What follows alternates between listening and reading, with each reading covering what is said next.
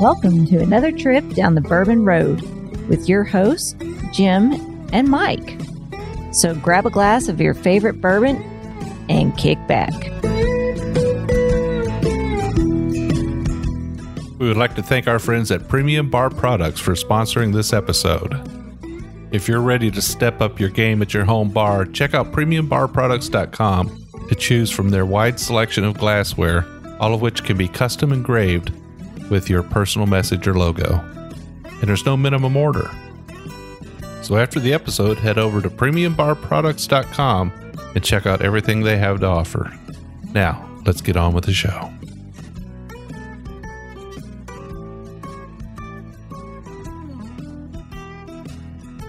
Hello, everybody. I'm Jim Shannon. And I'm Mike Hyatt. And this is the Bourbon Road. And today, Mike, we're reviewing a well-known whiskey. Yeah. But one that's kind of got a little bit of a twist on it. Just a tad bit. This is one of my favorite whiskeys to drink. It's a wheated bourbon. So no surprise there, right? That's right. Absolutely. Not a craft distillery by any means. Maybe back when they started, they were craft, but I doubt it. And before they came out with this, they hadn't made another type of whiskey for, what'd you say, 63 years? 57 years. 57 years. 57 years on a single expression. That's a long time on one expression of whiskey.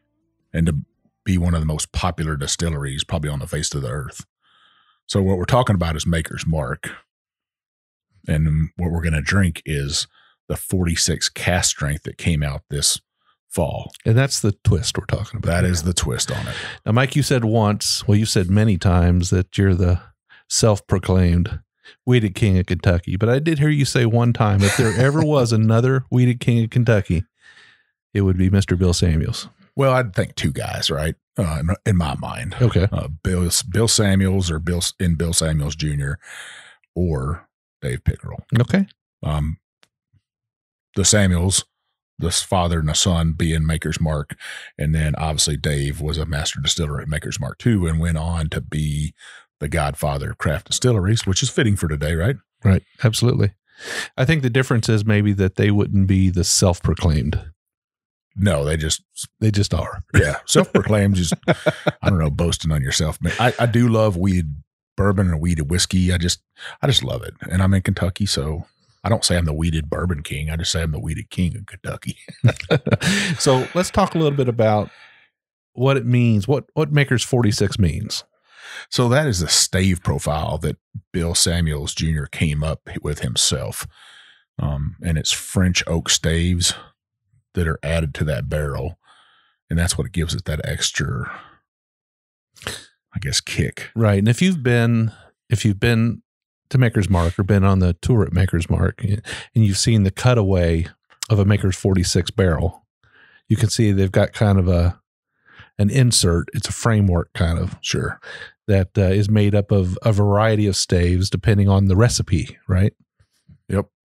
So you could put different staves in there, like Private Selects. They have you could pick, I think it was 8 different kind of staves you could pick to put inside your barrel and age that stuff. So that's to me, it's pretty neat and stuff. This came out this year. 46 has been out since 2010. I was in a liquor store the other day and I heard a young man telling a lady that whiskey right there is 46 years old. And I just started giggling. Yeah. I was like, if that was 46 years old, it dang sure would be sitting on that shelf right there. That's right. Be up in some vault somewhere, probably. Yeah. 46 years in a barrel. I'm not sure that would be drinkable whiskey. Not in bourbon country anyway. Pouring on some pancakes.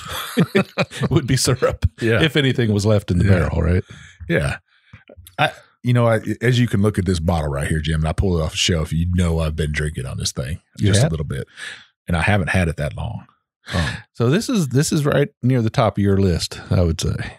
It is, and it's Cask Strength. So the regular Private Select is 94 proof. This is 109.6. So it'll get you home for sure. So when they say stave profile number 46, took a lot of different tests to get to 46, right? Was that created by Bill Samuels Jr.? Yeah, that's him going in there and experiment. It sounds like maybe that was his 46th try at it. And it's kind of what he preferred. Yeah. Okay.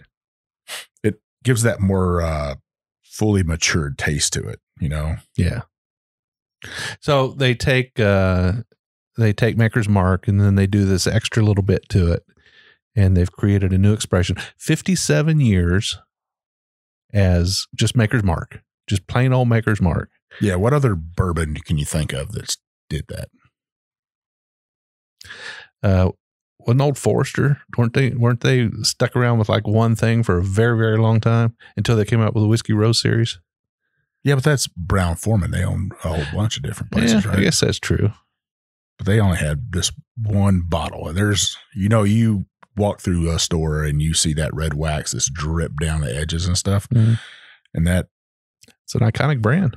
That bottle you can notice from anywhere. Yeah. I'd almost say you could almost walk into any bar in the world and they're going to have a Maker's Mark bottle on the shelf. Yep.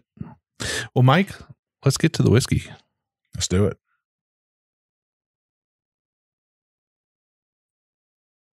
I'm getting some rich leather on the nose and some tobacco. It is. It does have a little bit more of a deeper, richer nose to it. I also think I'm picking up a little bit of lighter fruit along with that more oaky impression I'm getting. So, yeah, I could get those pear. Yeah, I could get a pear or a nice peach. Yeah, that's not ripened peach. When you cut into it and it's still hard. When it's just the start of peach season. Right. That's what I'm getting. Yeah. Out of it. So oak, stone fruit. I'm getting the leather too, but not like a preponderance of it, not like a whole bunch, just a little bit. Well, as it opens up in the glass a little bit, I think that leather and that tobacco go away and you pick up more of the oak of that, maybe that French stave. A little bit of cinnamon. Just a tad bit, right? Beautiful nose on it though. Yeah. Great nose. Well, let's taste this thing. Let's taste it. Wow. Very nice. Can you see why I love it? Oh, yeah. And for me, Mike, this is my first bourbon of the day. And we've talked about this before, how if you don't warm up, that first one will get you with a little bit of bitterness. Oh, yeah. I'm not really getting that too much here. No, not on this. You get that sweetness on the front of the tongue. That bourbon taste, some little bit of, just a tad bit of corn in there with this. But you can tell it's the wheat. But the good thing about it is on the back end, you get that spice, that cinnamon spice that you smell in the nose. Yeah, and I tell you what, I'm getting that hug right away. That's a nice hug. That's a warming hug right there. I feel like somebody just lit a campfire right in my chest, nice and warm. More of that lighter stone fruit. A little bit of that oak on the back end of my palate. Kind of feeling it. I've still got that hug from the last sip going on. I think the finish is carrying on for me to the next sip, but I'm getting a little bit of that preponderance of oak that I said before. I'm getting that on the back. It's sort of settling in for me. Very nice. It's that proof is there. It's not high proof, I wouldn't say. It's not a 120 or anything. 109 point. It's a 109.6. Okay. Not super overpowerful or anything like that, but about 15 points higher than the standard issue. Yeah. It's definitely got that pow to it, Yeah, I mean, it's definitely sticking around. I love the finish on this. I think it's very enjoyable. The hug just doesn't go away. It just stays right there.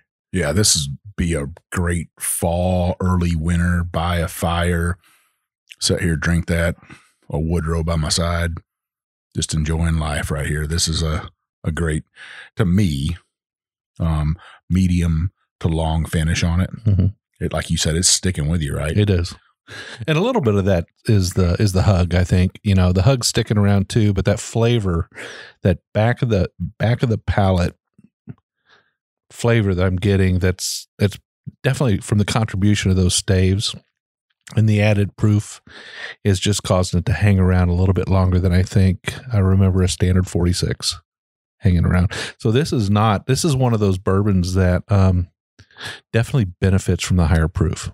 Same bourbon, different proof, different impression. As it sits there, and I said medium to long. Now I'm going to say just a long finish on it. I'm picking up that cinnamon, almost like after I've drinking it, it's set on my palate a little bit.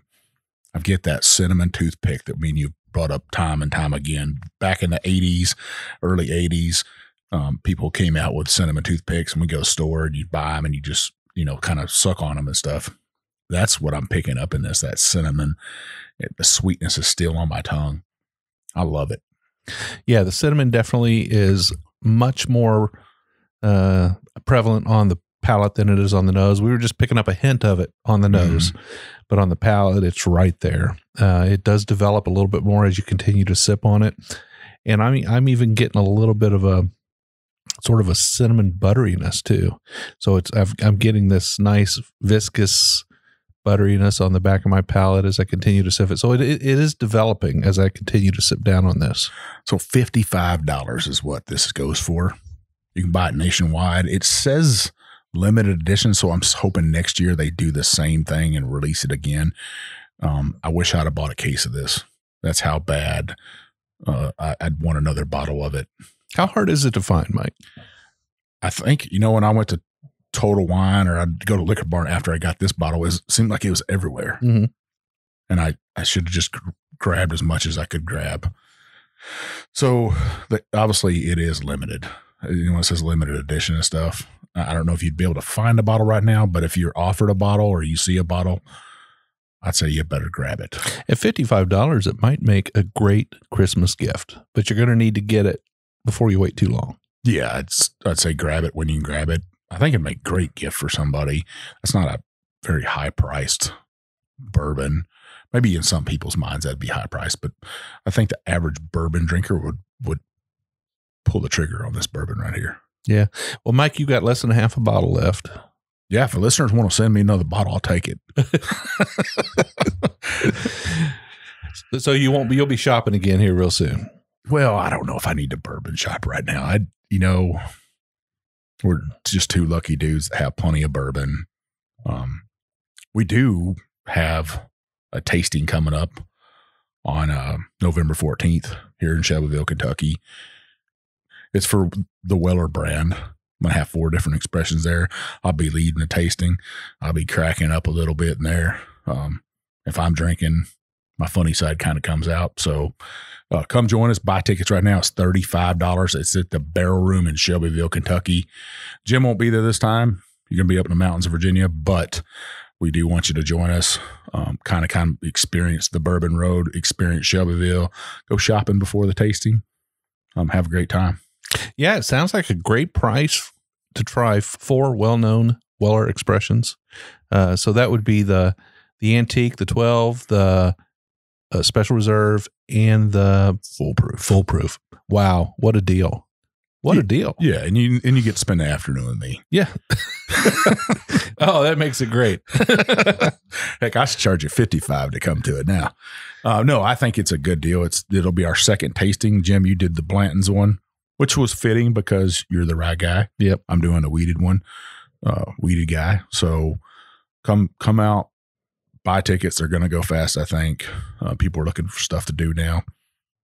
It should be a great evening. So if people want to learn more about this, then they can certainly reach out to either one of us on Facebook or Instagram. You can also go to the Barrel Room's Facebook page, which is OLB Barrel Room, right? Yep. OLB stands for Old Louisville Brewery Barrel Room, OLB Barrel Room in Shelbyville, Kentucky. And they're going to have a posting on there where you can go ahead and get your tickets, right? Or you can go get a link off our private Facebook group, the Bourbon Roadies. I shared that on there a little bit ago. Go on there, check it out. That link will take you to the Barrel Room, take you to that event. You can buy tickets right there. Like I said, $35 for 4 pours, and you get a foolproof pour. What's a foolproof pour go for in a bar? Yeah, I would say probably $15 to $20 for a foolproof pour. Yeah, if not a little more. Some places you get an antique and a 12-year. Yeah, that's pretty special. Yeah, I think that is that's a bargain. I mean, even if you own a few bottles of Weller, that's still not a bad deal for a day out, right? No, you're going to get entertained for sure. I'll have a couple stories. I'll tell you the history of Weller. I'll talk about weeded bourbon itself, which will include Maker's Mark. I'll talk about that a little bit and how that Maker's Mark has a tie to Weller. We'll talk about all that. So, yeah, I think it's great.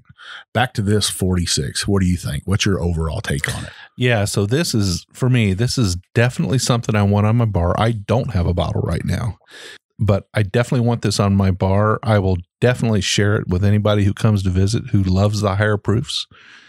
And I might just pick up a bottle to give away, if to that special person who likes that high proof weeded whiskey. Sometimes Maker's Marks get a bad rap, I think, but the true bourbon drinker out there, they know what they're drinking. Yeah. Maker's always solid. It's always a safe choice if you're out and about. You want to have a good pour or something. I mean, even the standard Maker's Expression is fine. Personally, I prefer the 46. I always have. But now that there's a Cask Strength out there, I think I have a new go-to for a bottle that's got the 46 on the front. This is definitely, it's on my radar now. Now, how would you compare this to Weller Antique? The Antique. So this is not as spicy on the palate as the Antique is, I think. I think the Antique's a little more spicy. Sometimes I think the Antique has a little bit more of a cherry note to it. This is a little more stone fruit. This one here, I think, has a better finish. Personally, that's my opinion. I'm experiencing this. I haven't had a Weller Antique in a few weeks, so maybe my memory's not that great. They're both fine whiskeys. They're both great whiskeys. Yeah, I was saying they're both weeded. They're both around the same proof point, right? So, I hate to say this, but I would take this over Weller Antique. And that's saying a lot from me. Yeah, I think I'm probably leaning in the same direction, Mike, although with this caveat, I haven't had Antique in a few weeks and I may be forgetting a little bit about it, but this is definitely on my mind now. Well, I actually had a pour of Weller Antique last night just to finish up my night. And this is just so much better. I just love it. I can't say enough about it. All right. Well, if you're listening to this episode and you have an opportunity to go out and see a bottle, or you have seen a bottle recently, I think Mike and I are both going to suggest the same thing. You'd better pick one up. At $55, you can't go wrong. Yes, sir. Now, if this isn't your profile, we understand.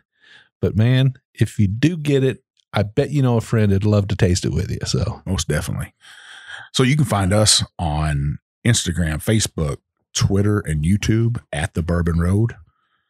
You can go to our website, www.thebourbonroad.com. And on that website, you will find our podcast. You can listen. You can also read our blog. Mike puts out a nice article every week. And, we'll have our glassware on there where you can come on and shop and pick up a Bourbon Road Glencairn. We'd love to see you get one of those glasses, post a picture on our Bourbon Roadies group. Speaking of the Bourbon Roadies, Mike. The Bourbon Roadies is our private Facebook group. You can go in there, join. We got 3 questions you got to answer. Are you 21? Do you like bourbon? And do you agree to play nice? Meaning don't be rude to others. We just don't tolerate it. Our moderators will just eject you from the group right away. We tell everybody that enough, I think, that people know, but you could post all kinds of stuff in there. We just don't talk about politics, religion, or social issues in there. We talk about whiskey, and our group members, they like to share that whiskey also. And your opinions are your opinions on there. So if you come in and you like to do a bourbon review and you like it or you don't like it, more power to you. Love to see those reviews, good or bad, because we want to hear your opinion on it. Just don't trash somebody else's opinion. Yeah, most definitely. And, we're all like-minded people. We like to share our bourbon. We like to take pictures of it and talk about it. We're just having a good time in there. A little over 1,100, 1,200 members now. And, great group of guys and gals. Yeah. There's master distillers in there. There's distillery owners in there. Just the regular guys like me and Jim in there, just talking about bourbon. We don't sell any bourbon in there, though, so don't try to sell bourbon in there.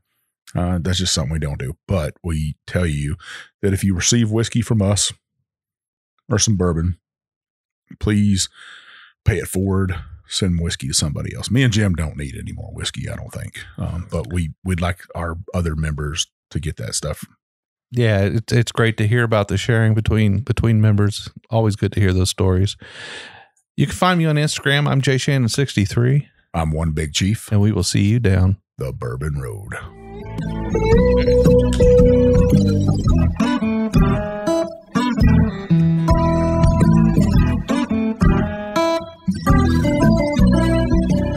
We do appreciate all of our listeners, and we'd like to thank you for taking time out of your day to hang out with us here on the Bourbon Road.